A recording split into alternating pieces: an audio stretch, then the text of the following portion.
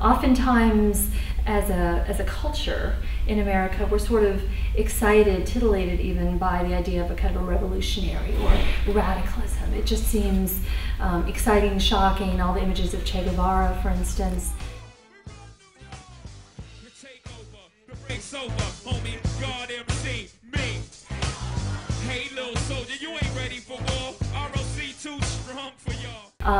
It's cool. Somebody like Lupe Fiasco says that Obama is the biggest terrorist. I fight against terrorism. To me, the biggest terrorist is Obama and the United States of America. The root causes of the terrorism is the stuff that the U.S. government allows to happen, you know, and the foreign policies that we have in place in different countries that inspire people to become terrorists. Somehow that just sounds really cool and sort of productive in a way, but I think it's interesting to sort of break that down and think about whether or not that really functions within a kind of a discourse that will make people take those claims seriously. We look at people like Immortal Technique and DMX and Dead Prez in the class, and these are people who are speaking the truth. They are definitely oppositional. They see themselves as sort of radical opponents of kind of a dominant idea or culture in the United States, and yet I think very often they're sort of ghettoized. They're put to the side. This is socially conscious. This isn't something that we really want to dwell on, or that's even worth thinking critically about, certainly in an academic sense. And it's something like M.I.A.'s Paper Planes, for instance. At the end of the song, she says, M.I.A. Third World Democracy. M.I.A. Third World Democracy. Yeah, I got more records than the K.G.B. So, no funny business.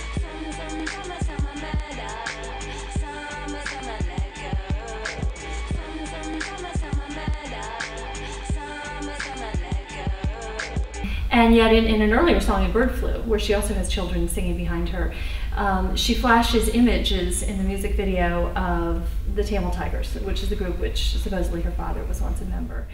And I think that kind of thing is taken as opposed to sort of a serious attempt to get people to think about what's going on in Sri Lanka, or some idea that she's truly invested in a kind of an opposition to a dominant regime. It's taken more as who is M.I.A. to be speaking about this? What can she possibly bring to the table? And in fact, many critics in Sri Lanka are frustrated because they feel that in so doing, she only makes things worse. She aggravates situations. She really doesn't know what she's messing with or getting into. Due to the propaganda, when you think Tamil, you automatically think tiger.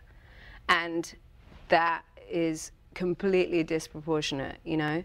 So human beings like around the world have to be taught to go Tamil equals Tamil civilians first, and the Tamil Tigers are a separate thing. That's kind of it in a nutshell. Like, Tamils make up 20% of the country and they're getting wiped out, and I happen to be one of them. I feel like people either love me or hate me, which is good, because that was the point of what I do. Like, I wanted to become a musician and help like some sort of change, or stand up for what I believe in, or use music for what it's supposed to be for, you know.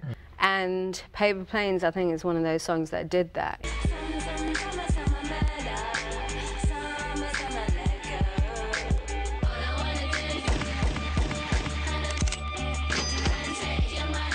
Everyone constantly asks me what it's about, and they're like, are you a terrorist? And it's like, no.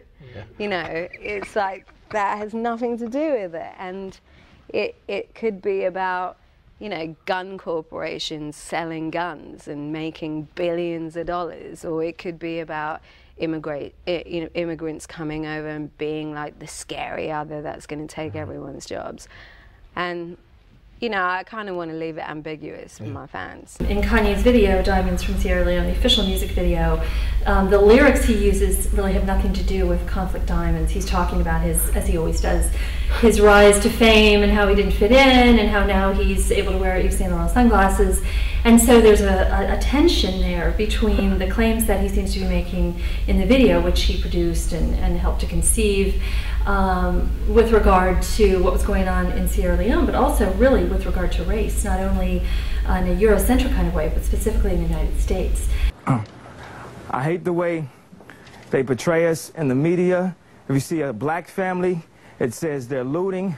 If you see a white family, it says they're looking for food. George Bush doesn't care about black people. Appearing on the cover of Rolling Stone with a crown of thorns, he plays with a lot of it. Does he have serious intent? That's absolutely possible. I think that sometimes these people want to sort of do it all at once. They should throw their hand in 'cause they ain't got no space. My whole team got dough, so my bank account is looking like millionaires, bro. Life's a game, but it's not fair. I break the rules, so I don't care. We oftentimes want to see people with political messages walk the walk.